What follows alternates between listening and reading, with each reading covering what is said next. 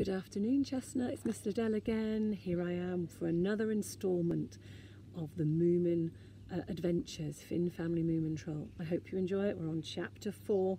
They are long, but here we go. I wonder what crazy things they'll do today. Chapter 4, in which, owing to the Hattifattener's night attack, the Snork Maiden loses her hair, and in which the most remarkable discovery is made on Lonely Island. In the middle of the night, the Snork Maiden woke up with an awful feeling. Something had touched her face. She didn't dare to look, but sniffed uneasily around her. There was a smell of burning, so she pulled the blanket over her head and called tremulously to Moomin Troll. He woke up at once and asked her what was the matter. "There's something dangerous in here," came a muffled voice from under the blanket. "I can feel it."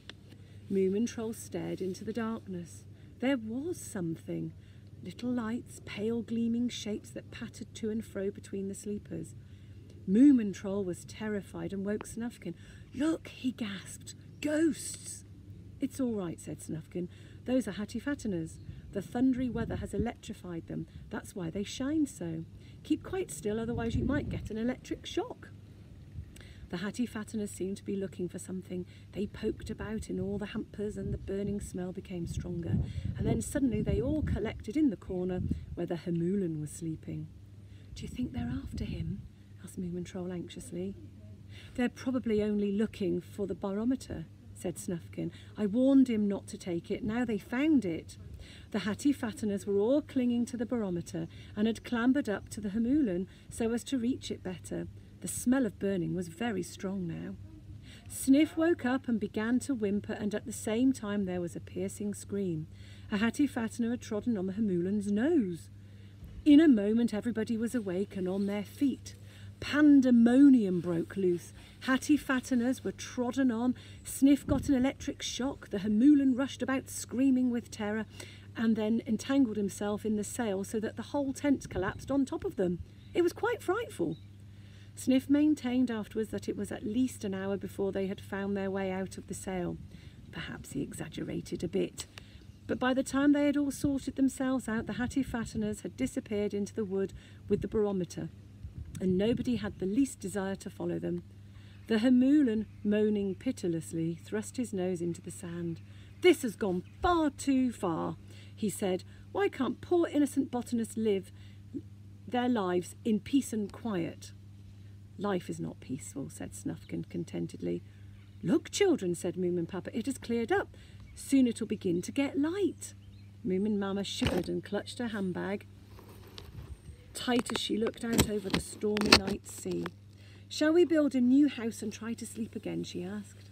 "That won't be any use," said Moomin Troll. "We'll wrap ourselves up in the blankets and wait till the sun gets up." So they sat in a row on the beach, very close to one another, and Sniff sat in the middle because he thought it was safest. The night was nearly over now and the storm was far away, but the breakers still thundered in over the sand. The sky began to grow pale in the east and it was very cold. Then in the first light of dawn they saw the Hattifatteners setting off from the island. Boatloads of them glided away like shadows from behind the point and steered out to sea. The Moomin breathed a sigh of relief. "Oh, I hope I never see a Hattifattener again," he said. "They're probably looking for a new island for themselves," said Snufkin enviously. "A secret island that nobody will ever find." And he followed the little boats with longing eyes. The Snork Maiden was sleeping with her head in Moomin Troll's lap when the first golden streak showed on the eastern horizon. A few little puffs of cloud that the storm had forgotten turned a soft shell pink, and then the sun lifted his shining head over the sea.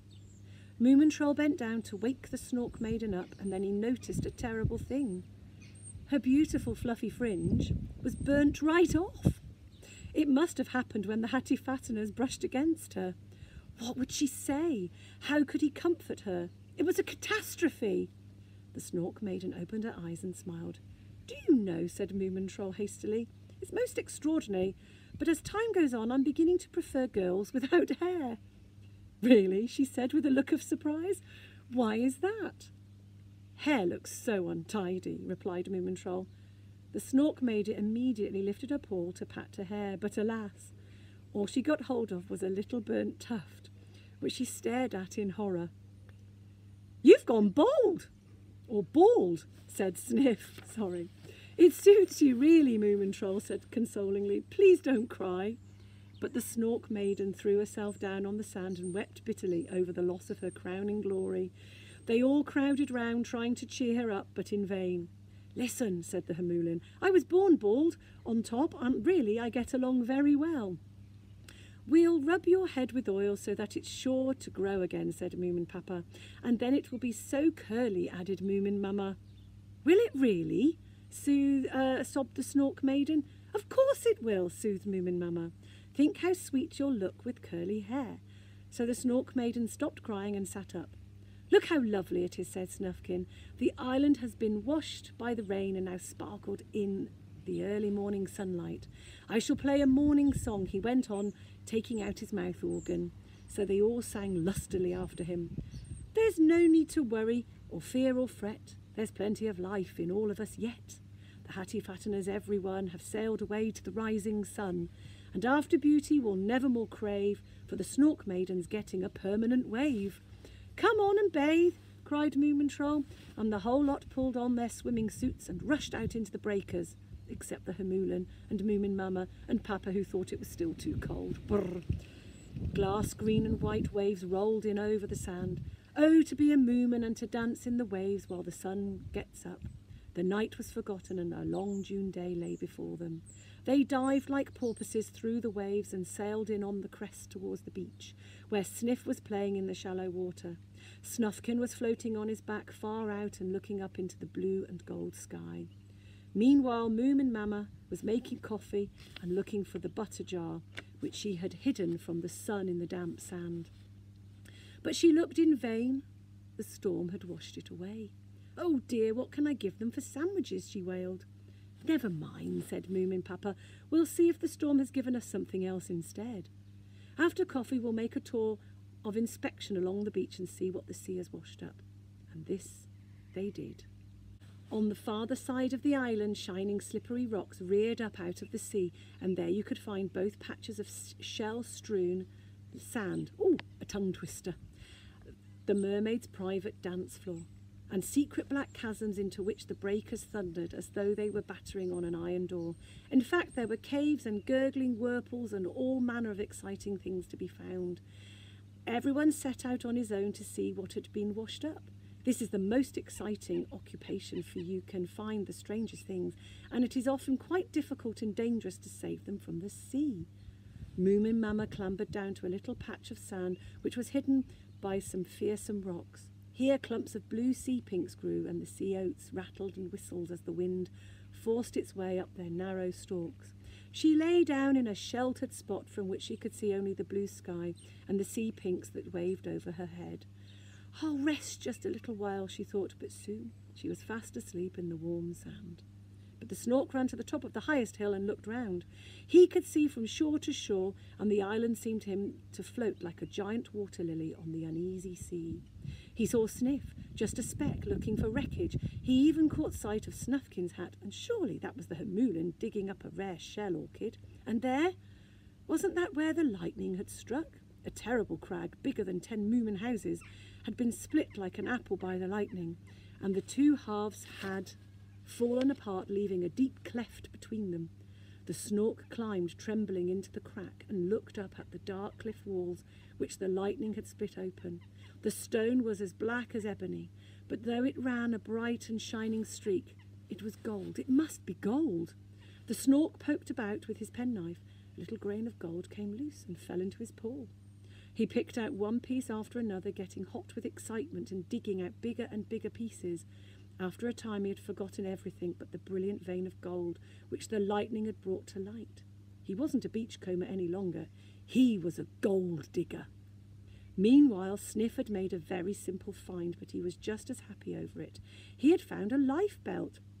It was slightly rotted by sea water, but it fitted him perfectly. "Now I can go into the deep water," he thought, "and I'm sure I shall soon be able to swim as well as the others.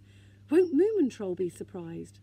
A little farther away, almost amongst the birch bark, floats and seaweed, he discovered a raffia mat, a broken dipper, and an old boot without a heel. Wonderful treasures when you steal from the sea.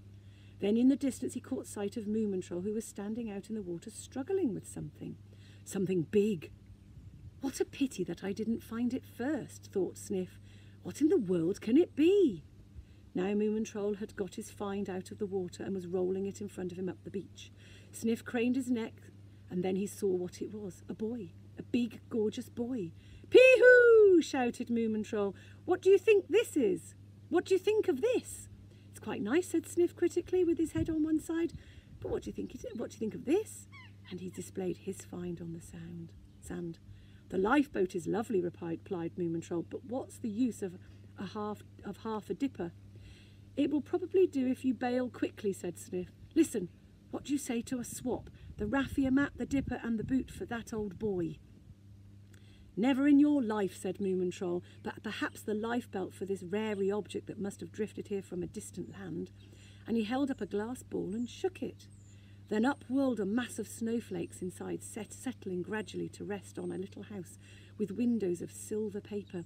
Oh, said Sniff, and a great struggle was going on inside him because he couldn't bear to part with anything, even in exchange. Look, said Moomin Troll, and shook the snow up again. I don't know, said Sniff doubtfully. I don't really know which I like best, the lifeboat or your snowstorm. I'm pretty sure it's the only one in the world at the moment, said Moomin Troll. But I can't give up the lifebelt, wailed Sniff. Dear Moomin Troll, couldn't we share the snowstorm? Said Moomin Troll. Couldn't I just hold it sometimes, begged Sniff. On Sundays? Moomin Troll thought for a bit and then he said, well, all right, you can have it on Sundays and Wednesdays.